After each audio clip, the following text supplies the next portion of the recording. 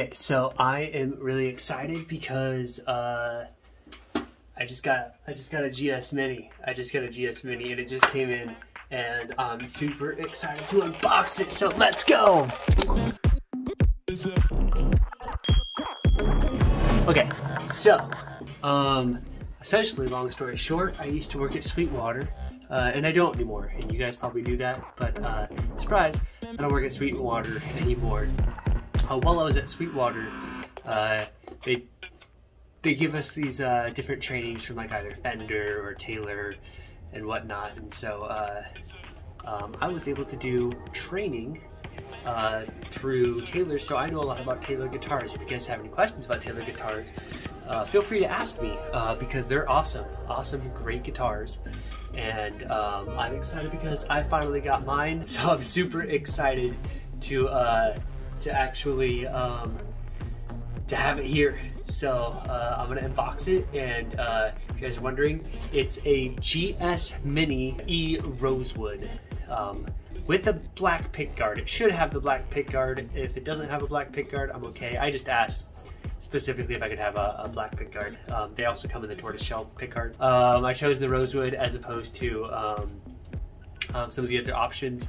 Specifically, I know the Koa is really nice, or obviously mahogany and whatnot, but I chose the Rosewood because I wanted that kind of singer-songwriter guitar, you know, something that could, you know, scoop out the mids so that my voice could fit there in the mid-range, while the guitar really, you know, does its job in the lower and higher end. And obviously with Taylor guitars, these guitars are really, really amazing as far as projection. Even this GS Mini, you know, the GS Mini is a smaller scale length and than a, you know, standard Grand Symphony, which is what the GS is short for. So anyway, enough of that. Let's open the box. I have the tool. This should be all I need. What's funny is that obviously I was a sales engineer at Sweetwater. I ended up moving departments and I was in the guitar gallery, which essentially is the team that does the inspections, the 55-point inspection, which is really cool. And what I did there is I was a guitar handler. And I wasn't there for long, but essentially my job was to unbox guitars. And I would unbox a little over 100 guitars every single day. So doing this action right now is kind of funny because this is what I was doing for the last several weeks, is unboxing guitars. But luckily I get to unbox this one and keep it. So in fact, when we would unbox them, we take these staples out so that they don't do any damage. We don't want to damage anything on the guitar. So, and we don't want to damage the box, so we take them out in a nice manner so that they don't damage anything. After they box it all back up, after the inspection, after we make sure everything is good on the guitar, they actually take the manufacturer box, like this one itself, and then they put it into another box, and that's when they ship it to you, the customer. So now, I think this is like the one time in my life where I'm actually like, I got promoted to customer and I'm like happy about that. I chose to left on my own volition. I didn't get fired or nothing like that. It just wasn't working out for me. So as you see, guitar, box, and we're pulling it out now. So here we go.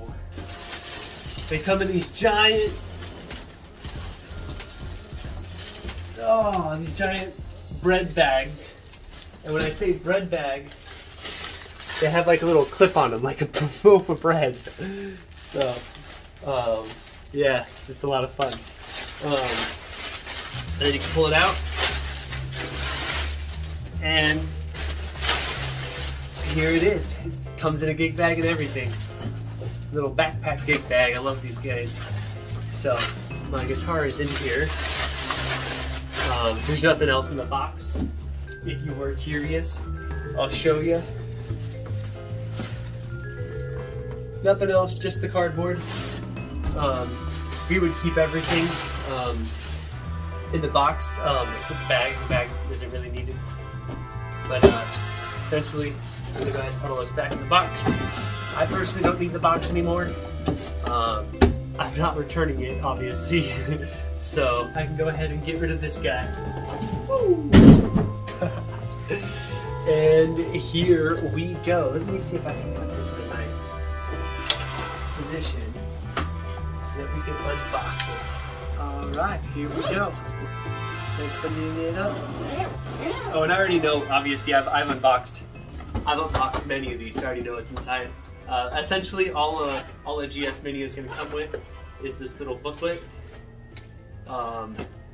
And this is like your hello, how to take care of your guitar, because guitars are, you know, nice pieces of wood that still want to be alive because you've chopped down a tree and they want to breathe and have certain humidity and temperature.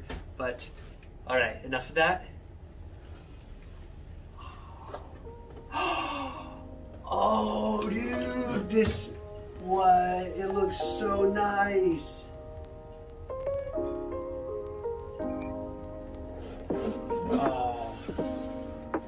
Oh, that is beautiful. Wow. Look at this, just look at that. And then did you see the front? Wow. Wow. I love the pattern on the top wood. This is like, let me see if I can get a good angle. I love the pattern on the top wood. And of course these sides look incredible, and that back just whoo. Wow. I'm super happy. Here's the fretboard. I do like on these ebony fretboards how Taylor, because they, here I'm gonna move this up a little bit. Whoa, what's going on? I'm gonna try to anyway. Because Taylor cares about sustainability, you know, they care about the earth. What they do is with ebony, which is a type of wood known for its very dark characteristics. A lot of people that use ebony wood, even guitar manufacturers, they typically harvest or only use the darkest, and you know, like anything that's not just completely black, they throw away. So Taylor said, why are we throwing away perfect wood that has no characteristic flaws or anything, simply just the aesthetic? Why are we throwing that away? Well, they decided they're not going to, and so they use ebony wood that still has the streaks and stuff in it, and I think that looks awesome. I think it's really cool to get those streaks in the fretboard. And so I don't know if you could see it, but you've got a couple light streaks coming through, and I think personally, I think that looks awesome. And if anything, it is a sign that Taylor actually does care about the environment. So thank you, Taylor. Either way, here's the first play of it. I got a strap too. They sent me a strap. I should go get that. So here is the strap that they sent me. As you can see, it says Taylor right there. And then this is how you adjust the length and everything. So here's the strap, and I'm gonna go ahead and put the strap on so that I can hold it and then play it for you.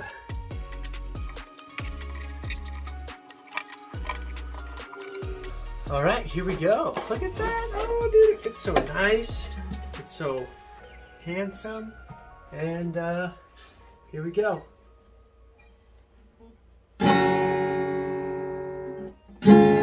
Okay, it didn't come in tune.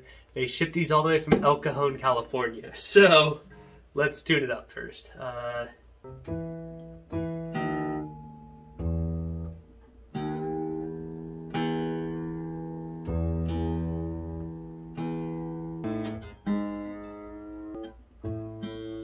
Okay, now that we're tuned up, let's try that again.